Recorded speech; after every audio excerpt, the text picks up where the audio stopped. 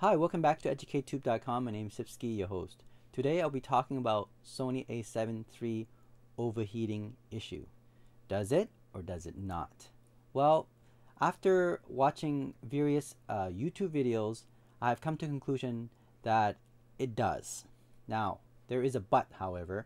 Of the 4 videos that I've seen, 3 out of 4 users of a7 III didn't mind it at all, and I'll explain right now, and I'll show you the 4 videos. The 3 YouTubers who post up their overheating issue on the a7 III said that this is acceptable because they're recording 4K video and it's over an hour. So they're recording 4K video and it's about an hour, and on average about an hour and 10 minutes or an hour and 20 minutes. And the temperature you're looking at around 22 to 25-ish degree Celsius. And there was one that actually took place around 30 degrees and above. And his name is David Oastler, and he did that, and it overheats after 24 minutes for 4K recording. Now, 3 out of 4 YouTubers who has the a7 III said it was acceptable because, normally they don't record more than 2 or 3 minutes of 4K recording continuously, so this is acceptable to them.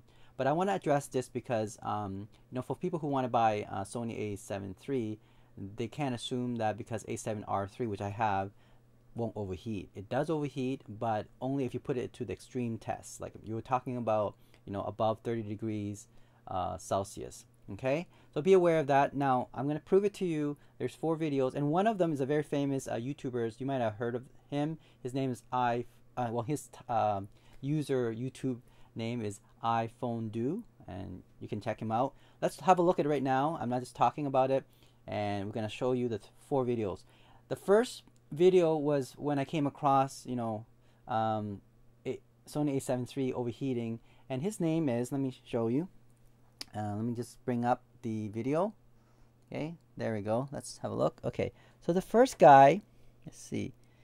His name, I feel sorry for this guy actually. His name is Bogdan Nasalean. They're giving him a hard time. A lot of YouTubers, who has their a7 III pre-ordered, get mad at him because they think he's lying. But initially I was in the in the sideline, saying maybe he has and he even admitted that he has a defective a7 III. But here we go. Let's watch this video quickly, and you see here. I'll provide a link also at the end. The 4 YouTubers who found, there we go. You can see that that's the overheating issue that on his a7 III, and then he post this up on YouTube, and a lot of hates on his channel. But I thought, okay, maybe, and he even admitted maybe his a7 III, there's some kind of defect. However, we have a look at let's see. Let me see if there's another one. Yeah, let me show you another one. Okay, here is Martin Cheung, and he also did a comparison between a7 III versus a7R2 and a7R3, and this is what he found. All right, have a look at this video here. Okay, I'll provide the link for you guys about these 4 YouTubers. Okay, and there we go. This is what he said. Let me just pause it for a minute. He said that a7 III overheated at around 1 hour and 20 minutes, and the a7R2 and a7R3 did not. Okay, now this is an ambient temperature. I think it's probably around 21 to 25 degrees Celsius.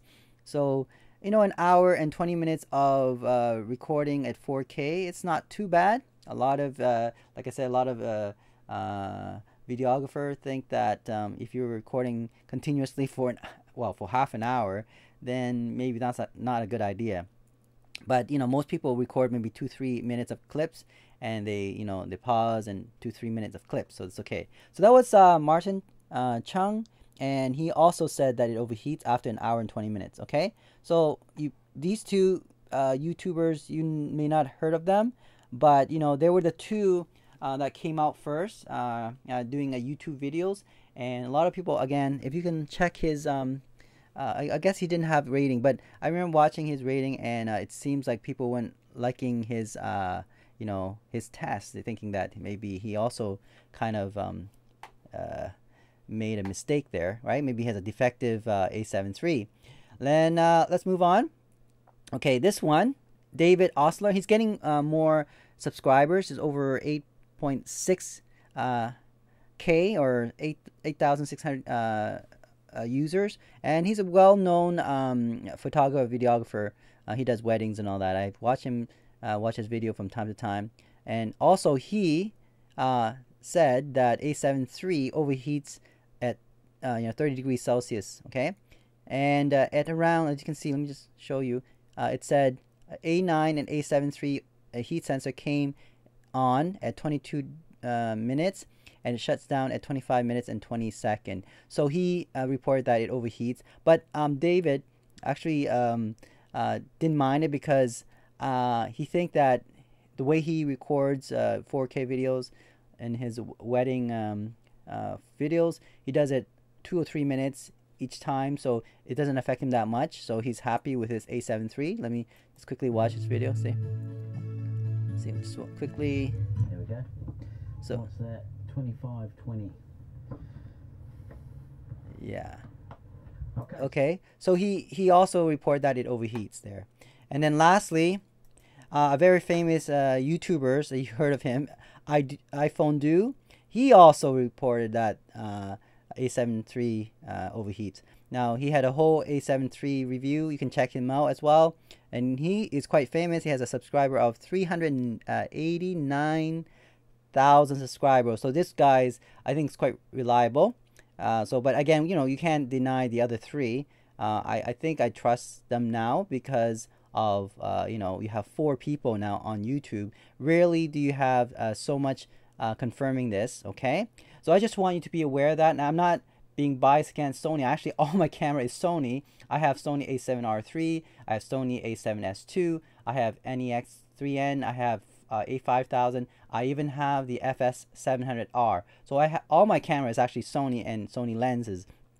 So if I'm saying this, I would be saying against myself. But I want people to be aware of the limits of any camera. I'm not just talking about Sony, but be aware that what you're buying, and that when you buy it, you know fully well what you're buying. And I also want to address it to Sony that they have to address this the limit as well. That if it doesn't happen with a7R III,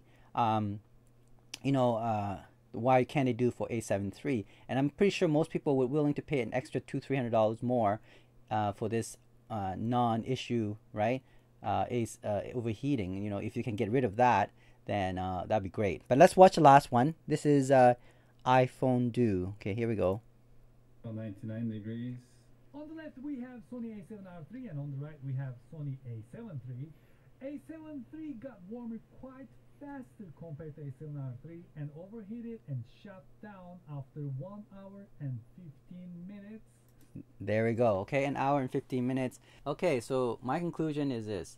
a7 III does overheat, but after 1 hour and 10 minutes or 20 minutes of 4K recording at ambient temperature. Okay, so around 21 to 24 25 degrees, it can record for 1 hour and 10 or 20 minutes without any issue. 4K recording.